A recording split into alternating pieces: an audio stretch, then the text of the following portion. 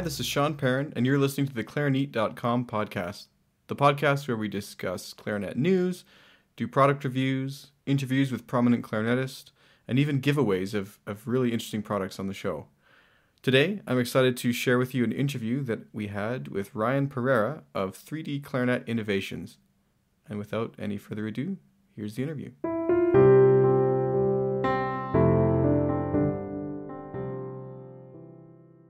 Hi, Ryan. How are you? Good. Thanks, Sean. Thanks for having me on the show today. Yeah, thanks for coming on the podcast. This is going to be really interesting for our listeners. First, why don't you tell me about yourself? Where are you from? What do you do? Well, I'm from northeastern Pennsylvania of the United States, but currently I live in Ithaca, New York. I am currently completing my undergraduate degree at the Ithaca College School of Music for clarinet performance and music education. What's it like there today? It's cold here. Well, it's warmer than usual for December, let's put it that way. Yeah, so the temperature actually is going to be something we're going to talk about because the barrels that you have been making are, I think they're temperature resistant to some extent as far as cracking and typical That's problems that wood would have. So Yes, yeah, we'll definitely get into that, that's for sure. totally. So you obviously play clarinet, or I don't know how else you would have come up with this idea, but what was the inspiration for it? I happen to live in a house of engineers, believe it or not. Oh, okay. So my career path has always been music, but there were also influences science involved. Oh, Um, interesting. yeah, I've always been interested in knowing how the clarinet works to a very detailed degree, and so I've experimented quite a bit with equipment. So how did it go from the beginning then? Was the barrel modeled from another example? Was it designed from scratch? And is it in a computer program? Could you maybe walk us through that process? And for someone like me who has no idea about 3D printing at all, just give some insight as to how that works? Right. So the process for me began with studying many forms of barrel bore tapers, and I also have a couple tools where I measured some of the barrels that I had that played better for me. Mm-hmm. So I had a couple different brands lined up, and that was most of the research part of things. After that, I created a sketch of the barrel with the original design that I wanted and modeled it using CAD software on the computer.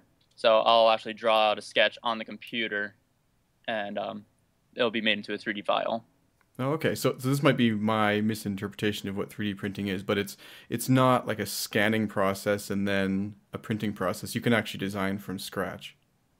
You could do it both ways, actually. They have 3D scanners, which you can use if you wanted an exact replication of something, or you can model it yourself on the computer. So it is obviously a little different than wood, but what is the material that it's actually made out of? Is it some sort of plastic or rubber? I'm not sure. Well, the technical name for it is a high-impact polystyrene, Oh, okay. but in a simpler way to put it, it's basically a type of polymer. So it's a type of synthetic plastic. It has a high tactile strength, moderate elasticity for hard material, and it's very well suited for reflecting sound waves. Interesting. So you've got a design on the computer. How does it print it out? Is it a subtractive process? Like, does it cut it out of the plastic, or does it actually print it as is? Well, it prints from the ground up. So going back to the whole process of it, Mm-hmm. so let's say I finish my 3D model on the computer. After I export that into a certain type of file, I'll put it into my printer's software, and then that program will start writing the code for it. Once it creates a new file that's read by the printer, I just transfer it over to my printer, and it'll just build it in horizontal layers and just keep moving on up until the entire item is made. Wow. So it's kind of like those. I don't know if you can remember those old dot matrix printers. It's just in 3D now. So it kind of goes line by line, but in three dimensions. Yes, that's basically it right there. Okay. So when it's printed, but it's all finalized, is there any hand finishing that has to go into it, or is the computer so accurate that that's somehow not necessary? Well, the appropriate answer would probably be both. So, because 3D printers are quickly becoming more and more advanced, accuracy isn't really something that is sacrificed. So, when I take barrels out of the printer, if I were to measure them, they're always right in the ballpark. Interesting. I So never have there's to. no, like when I think of plastics and when they do plastics in like a mold, they've got to sort of cut them out of there and maybe do some sanding or something. But So this prints it exactly as it is. Wow. Yeah, this is a little bit more cleaner than that for sure. Um, So the oh, go the ahead. the material, sorry, the material. I noticed on these models that I have, the preliminary versions, they have a sticker or a vinyl application on here. You're saying now you're able to include your logo. What technical advancement did that require? That was actually a modeling software upgrade that I just got. So originally, it was a bit more complex in order to etch my logo, which isn't exactly the easiest shape to make. Yeah, it's a Um, nice logo. Good work, by the way. Did you design that too? yeah, I designed that. Thanks very much. Okay, so the first thing I noticed when I picked up your barrel was, wow, it's extremely light. Was that a intentional design idea, or was it just part of the material, or could you explain that a little bit? Yes, the weight is actually the first thing customers usually notice, and it was intentional, particularly for the bell. It actually changes the center of gravity on the instrument, allowing the player to support the weight more toward the embouchure. Interesting. Yeah, so that tends to be a big advantage for the player. Now, for the bell, less weight seems to make the register transitions seem more seamless. Of course, the bell flare is important for that quality, but the weight made a pretty big impact on the development process. Yeah, I mean, I remember I not only when I put them together, I was thinking, wow, these are quite light, but then I actually put them on the clarinet, and I wasn't quite prepared for the weight decrease. It was quite noticeable. Do you have a statistic on that? Is there like an actual? It must be about a third to me. It's much lighter. When I did weigh it, it was a few months ago Hmm. because I was weighing the stock barrels and then my own. If I remember correctly, it was around half the weight of the stock barrel. Really?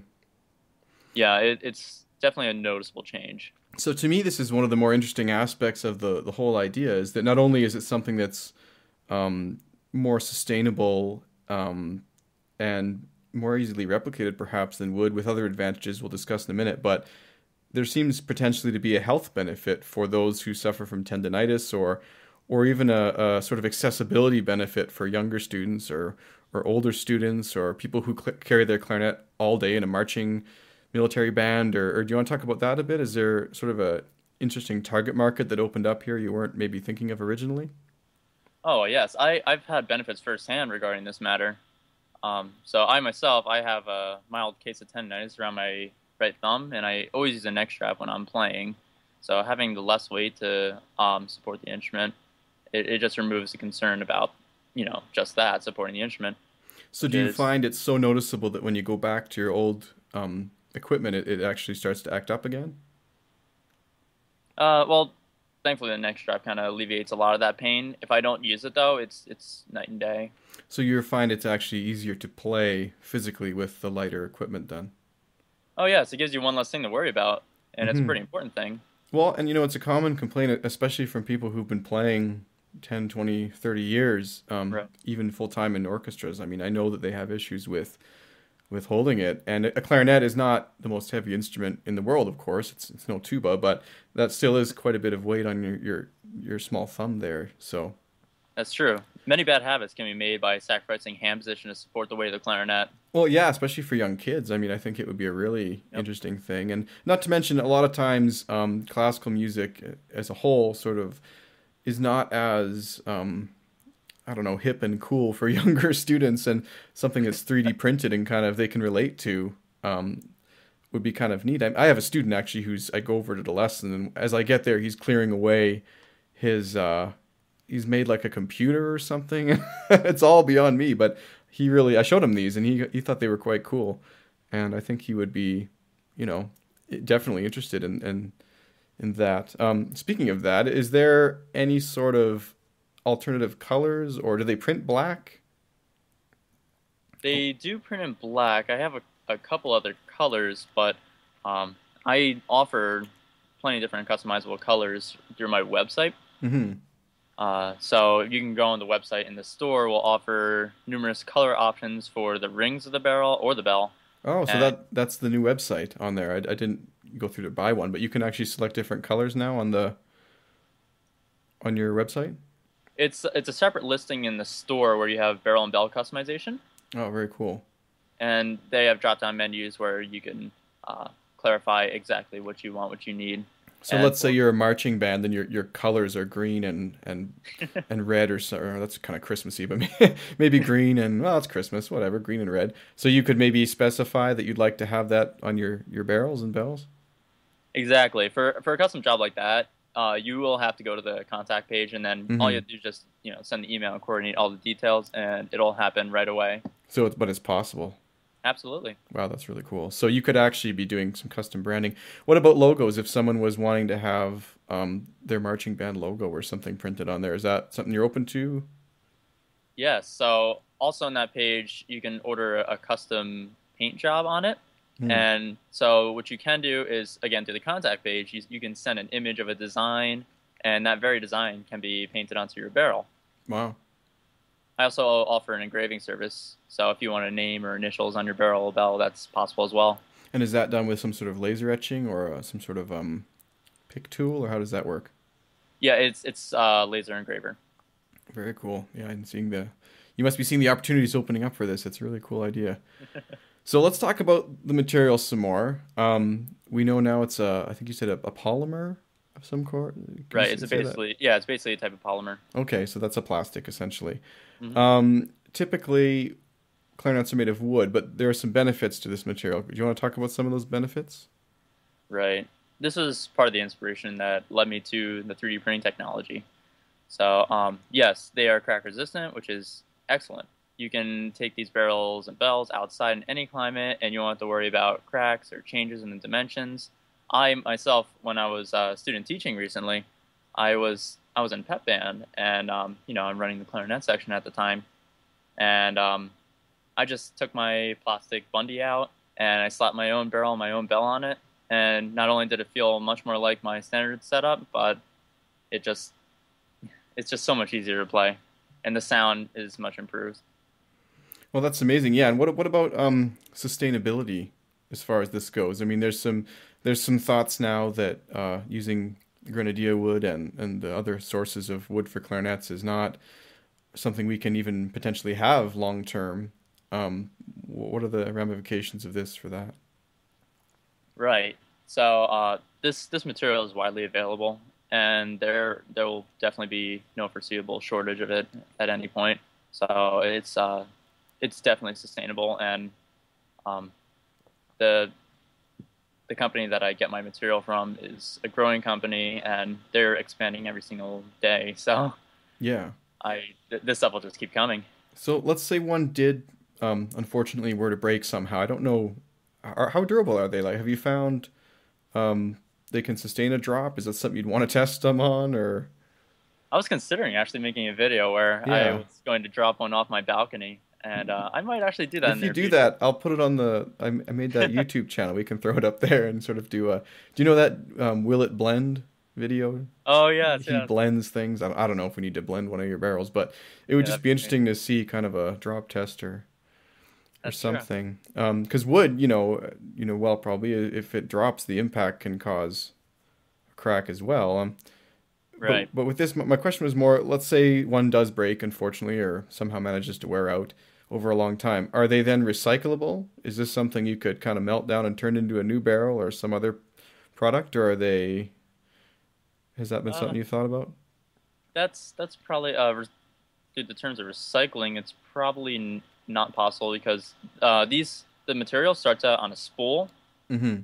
so it's basically a fine thin thread that goes through the printer's extruder, and then it comes out and just prints layer by layer, as we mentioned. Oh, of course. But it is some sort of plastic, so surely it must be able to. I don't know if it could go in with the juice boxes or whatever else you recycle, but it seems like it would work. I don't know. So I don't know if you're the person to ask about this, but are there any differences between wood and this material that people should be aware of? Well, that kind of lies in the 3D printing process. Mm-hmm. So wood is more of a fibrous material, whereas when I'm printing in these polymer materials, it's it's dealing more with shells and layers rather than fibers. Mm-hmm. So when I'm setting things up in my software, I have more I'm able to customize how the material is distributed more than if I were in the wood. Mm-hmm. So that gives me more of a palette of options as far as fine tuning, resistance, and mass, which definitely affects the tone color. So you could theoretically increase and decrease the density of this material? Yeah, you could Oh pretty wow. easily actually. Dude, Right. when I played it, I found it was really interesting. It had a sort of resonance and vibration to it. That was really something. I couldn't really explain it actually. Yeah, Have you yeah, I found other people have noticed that? absolutely. So, because this technology it prints things in a horizontal layers, Yeah. um, that actually it affects the way that the sound waves reflect from the surface. Mm-hmm. That's all part of the more complicated acoustics study about it. Yeah, and I don't even know if that's possible with wood because I think that if the grain were that way, it wouldn't work or something. I'm not sure, but Yeah, and that could change whether if I print it on its side or if I print it straight up and down. yeah, I guess you could get different There are acoustical properties with that. definitely there are multiple options in order to manufacture these things. So we've talked a lot about the material and what it looks like and what it can look like and some of the benefits, but we haven't talked a lot about how it sounds.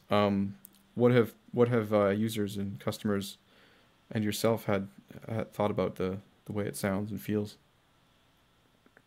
Well, sort of as we were just discussing, the Hmm. physics of the material are such that when it interacts with the sound wave produced by the player, the reflection of the wave reacts completely different than wood, metal, rubber, or any of those other types of materials. Hmm. So materials like wood, like I mentioned, are fibrous, whereas 3D printing my synthetic materials, it deals with those layers, Yeah. and that just allows my materials to be more versatile. So when I was trying it, like I actually was able to use it in a concert, and again, I was impressed. The intonation and the projection was quite nice, and I did notice it was a little brighter than my other barrels, but I'm wondering that's probably more something to do with the bore or the density than the material itself. Well, may I ask which model were you using during the concert? The traditional. Using the traditional? Yes, yes, that's definitely the most pure and brightest sound of the lineup that I have right now. Oh, okay. So the bowl, yeah, you're right. Actually, I did try the bowl. It's a little bit darker. You said you just came out with a new one. You want to talk about that a little bit? That's true. I am coming out with a brand new model that'll be launching in January 2016, and well, I'm holding it in my hand right now. It's unofficially named the MR model, but it's combining the best of both worlds between the traditional and the bold. So I wanted to lean more towards the depth of sound that I would get with the bold model. Hmm. So there's more richness and a little bit more darkness to the sound. So what I did is the reverse taper is actually a little bit more severe than in the other models, Yeah. and the outside walls were thickened, but it keeps the outside shape of the traditional. So that actually helps the sound focus quite a bit more, and it has that dark and well boldness. Yeah. So the new one. So this is kind of three now. Then you're going to have the traditional, which is more of the pure, brighter tone. The bold, which is more a little warmer, and then the MR. You said it was called, and that's the sort of the darkest, most robust Yes, sounding, or yes, is that the right and it word? also its playability is very smooth. I'm very excited to launch this next month. Cool. So we're just going to play a quick musical example here. This is you playing, right? Right? That's right. Yeah. So I'm just going to play this here. He's playing. Do you know which barrel you're playing on this recording? This is the brand new MR model.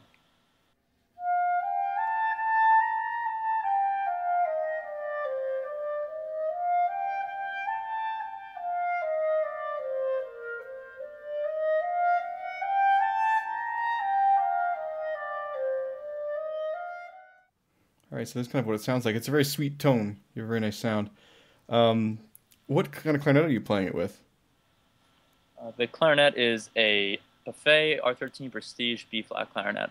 So this is these must be designed then for the clarinet then, or Right. I have well in my website I have an option where they could contact me if they do happen to play a Selmer instrument. I found that these barrels are compatible with the Yamahas pretty well, and players that do own a LeBlanc. they shouldn't have an issue with the standard models. But I could definitely accommodate anybody who plays different brands of clarinets. Great. Yeah, no, it sounds really, really good. Thank you. So one last question. I don't know if this is something that you've thought about or been asked yet, but will customers eventually, as 3D printing technology develops and the printers become more common in the home, are people going to be able to order and print them themselves, or just are they going to be available through the website and retail channels only? Unfortunately, there's a little bit more to the process than just using a file. Hmm. Well, as of right now, the technology is not exactly universal. So different software for different printers can read the files differently, and the parts themselves require a multitude of settings when preparing the file for the print process. So the short answer is right now no, but possibly in the future. Possibly, there are just a lot of factors that go into it. So replicating these items is, well, that's very difficult. So that goes back to the design and the process, I guess. So right now, 3D printers, it's not really like owning a paper printer. You can't just download a PDF document and print it anywhere. It's a little more involved than that. For something as intricate as this application, Yeah. yes. Okay. Great. So is there anything else you'd like to share about your products or talk about? Well, I know there'll be many players out there who are hesitant to try things that stray from the standard. And I've had many people who were solely for wood barrels, and they tried my own barrels, and they were just so enchanted by the playing experience that they switched right away. Yeah, it's And something it's interesting you say that because I was thinking about how I'm not sure if it would fit if it would fit every single application, but sometimes it's nice to have something else in your toolbox. And there are times, even now, when I find I'm going back and forth between my phobes or my Bakun or my stock barrel, and it would be kind of nice to add this in the mix. yeah, some players find the hybrid system between their wood clarinets and synthetic barrels and bells to offer great qualities in both sound and feel. So Ryan, thanks so much for coming on the show today. Before we get to some listener questions, where is a place that people could find your products online other than the clarinet.com website? Anybody who would like to find out more details can feel free to visit Pereira 3D Clarinet Innovations website at www.pereira3d.com. That's www.pereira3d.com. Do you also have a Twitter handle or a Facebook page you'd like to share? I currently have a Facebook page. It's facebook.com/Pereira3D. Great. All right. Well, Ryan, before we wrap up here, I'd like to ask some listener questions that people posted on the clarinet.com Facebook page. Um, David C. asks, are there any plans to produce mouthpieces using this material? And if so, would they require any type of hand finishing? Sure, that's a very interesting question. So mouthpieces are definitely possible with this technology, and you may have just tapped into something that I'm starting to experiment with. The tolerances of 3D printing technology are nearly good enough to produce mouthpieces, but hand finishing will be involved in order to improve the consistency between them. Yeah. So as we know, the facing curve is incredibly intricate. Mm-hmm. So when the technology improves even more, there may not be a need for hand finishing. But I think as of right now, where the technology stands, it will require a little bit of hand finishing. So that kind of is related to Gail's question too, actually. Gail S. asks, are there plans to produce an entire 3D clarinet or 3D reeds? And I guess that sort of leads into 3D, all sorts of clarinet accessories. Have you considered branching out into that?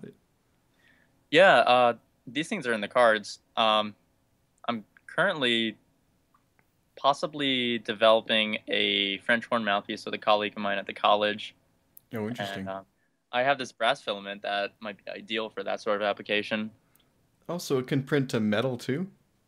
That's true. I should have touched base on this earlier. So when I was testing out the materials, I was able to try a wood filament. I was able to try metal filaments such as brass and silver. Oh, that's very Which cool. these are hybrid materials that are made of a certain percentage of, say, wood and then a certain percentage of the plastic. And then they're made into a spool of filament that you just put right into the printer.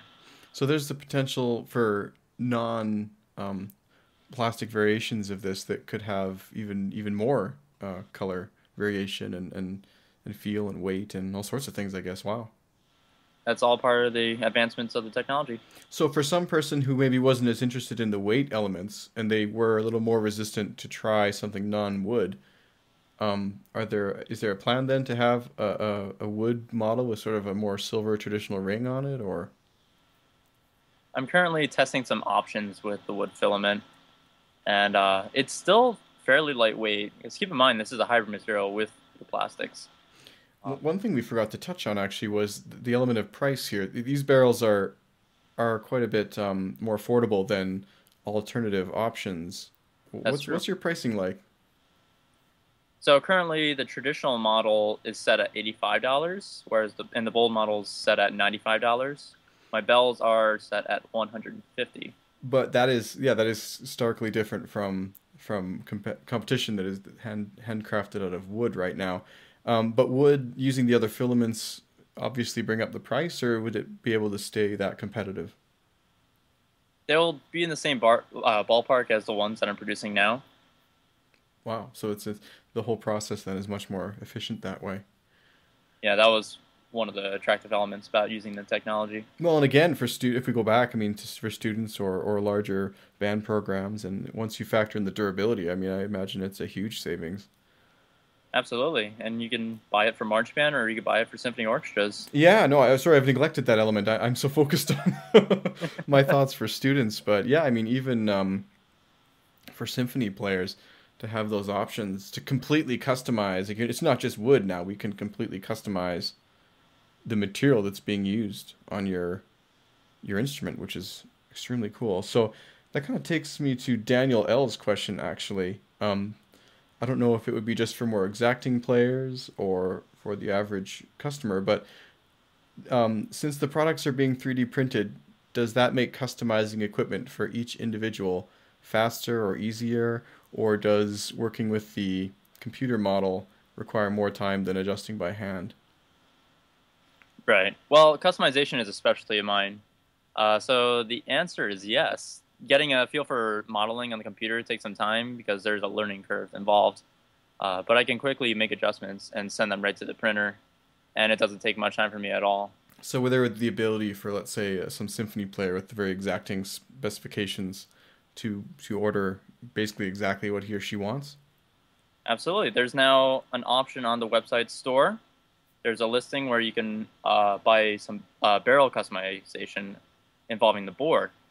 So therefore, you can just use a contact page and specify what you want the entrance board to be or the exit board, or even if you want certain specifications for the outside profile. Wow, that's amazing. And what are the we also didn't discuss how long does it take to print one? Is this something that someone could order and have sort of the next week? I mean, obviously we're not waiting for a tree to grow, and is it something that rather quick? Well, the modeling, it could take anytime from under an hour to maybe a couple of hours, and printing itself is only about 4 hours. Wow, so something really a turnaround is could be less than a day on something like that. It can be. It will need some more lead time if you're ordering a custom job. Yeah, oh yeah, of It's still course. not But taking that long. that's great. Really interesting. So the last question, which is maybe the most forward thinking of them, and is entirely relevant, but what are the next plans? Is as the clarinet becomes a more modern instrument with modern materials, what are some new elements that the clarinet could have from these type of innovations? Well, yeah, that's definitely an interesting question. Well, we can go back to the 1920s where you have sounds from legendary players. Like take Daniel Bonan, for instance. That type of sound is a lot different from what we hear in the modern days. You know what I Mm-hmm. mean? Mm-hmm. Uh, so thinking about that and the introduction of the polycylindrical bore from Buffet, and then after that, mouthpieces were made to accommodate that. Yeah, So and I think if I can just jut in here for a second, I think that one of the things we sometimes forget is that clarinet is an instrument that has evolved over time, and maybe this is something that can really bring it into a new era. yeah, we never had the opportunity to exactly tell the machine how to lay the material or what the layers should be like or what the density should be like. there's definitely more customization involved in this sort of technology. It's interesting. It'd actually be like telling a tree exactly how to grow, exactly how you want it to be. And one of the things I find most interesting is that it's a you said it was an additive process instead of subtractive. So we don't start with this block of plastic. You Right. start with just exactly what you want. Yeah, it starts with an empty build platform, and then you just, attach the spool of material in there, and it builds it from the ground up. So Ryan, I think we've had a great chat and we've asked some listener questions, which I'm so happy people took the time to submit those. I hope that the answers we got are what you were looking for. But of course, people are interested in the giveaway, and you've been very generous with the giveaway here on the podcast. You've sent in 4 barrels. There's 2 traditional and 2 bold in the lengths 65 and 66 millimeters. And then there's one of your barrels that bells that you've supplied us with as well. I think what we're going to do is provide those to 2 listeners. One listener will receive the barrels of their choice and the bell, and then the runner-up will receive the other set of barrels. And that way someone gets kind of a more complete experience with your products right off the bat. Well, actually, I'd like to add in a third winner into the mix who will be receiving the brand new MR model that's launching next month. Amazing. And they can specify whichever length that they'd prefer, but it just adds more surprise to the mix. Great. So we've got 3 prizes now. That's fantastic. I think people are going to be super, super excited about that. And I just wanted to say that or Clarinet.com is going to cover shipping to anywhere in the world on those items. So don't worry if you live in Japan or Canada or wherever, you're still eligible to win. And I think that you're going to really enjoy these barrels. They're amazingly light, and the sound is really, really resonant. And fantastic product. So thank you so much, Ryan, for your time today and for talking with us. And I hope we hear more from 3D Clarinet Innovations in the future. Thanks again for having me, Sean. Thanks so much. If you'd like the chance to win products mentioned on the Clarinet.com podcast, you can do so in 5 ways. We'll be pooling the subscribers from Facebook, Instagram, Twitter, SoundCloud, and YouTube. See Clarinet.com for more details. If you find that you're enjoying the podcast, you can support it in 4 ways. You can follow and interact on our social media sites, including Facebook, Twitter, and Instagram. And you can follow the podcast at SoundCloud, YouTube, or iTunes. It'd be even more helpful if you left positive reviews and shared with your friends. You can also discuss and share content from the podcast on your own blog, podcast, or social media with friends, colleagues, students, and family. Or you can support it directly by purchasing your neat and new Clarinet products from the Clarinet.com online store at Clarinet.com/store. Thanks for listening, and I'll see you next time. We've got a really exciting interview with Michael Norsworthy from the Boston Conservatory planned for next week.